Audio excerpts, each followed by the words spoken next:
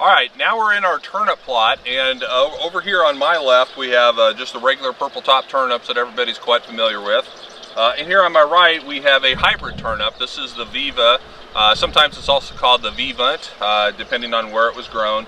But it's a hybrid turnip. It's a purple top turnip that was crossed with an Asian leaf vegetable to get this type of plant. And they both are very, very good spring planted forages. As you can see, there's a tremendous amount of forage biomass right here. And unlike the radishes, these turnips are not bolting. Turnips and some of the other ones that we'll talk about, they only go reproductive when they vernalize. Vernalize means it has to get cold enough for that plant to kind of go into a dormant stage and then wake up and start growing again. And because we planted these in April, it was not cold enough to vernalize them. So these things will grow vegetatively throughout the summer. So this is what you want if you want a spring planted brassica for grazing. You don't want the bolting like we saw in the radishes. You want all of this massive forage growth. And so these are both good options. The purple top turnips, again, is kind of the old standby. The Viva or the Vivant, probably one of the things that these were bred specifically for is regrowth. And so if you're going to be doing multiple grazings and want lots of regrowth, it might be worth the extra money to buy the hybrids, because they do tend to have a little more aggressive regrowth.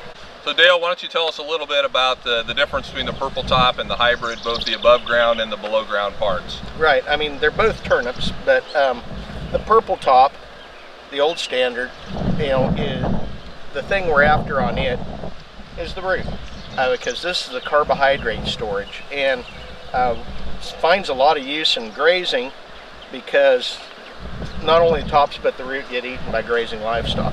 This is a very compact, nutrient dense package here that can really put some gain on animals, and so that's what people have liked about turnips is how much energy there is stored in this plant, and the fact that the animals can eat the entire plant, not just the tops. The drawback of that is that once this is eaten, you don't get any more. It's a one and done grazing pass. The hybrid turnips, on the other hand, this is all below ground. This is not what the animals are after. They're after these leaves.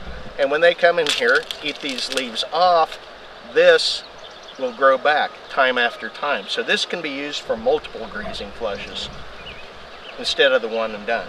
And you also look at the difference in the leafiness of it. There's quite a bit more leaf foliage there available for grazing, and it comes back time and time again.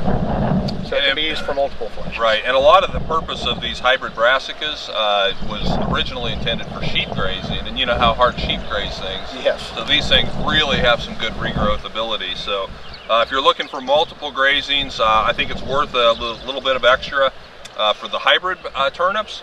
Otherwise, it's hard to go wrong with just a good old purple top in a spring grazing mix.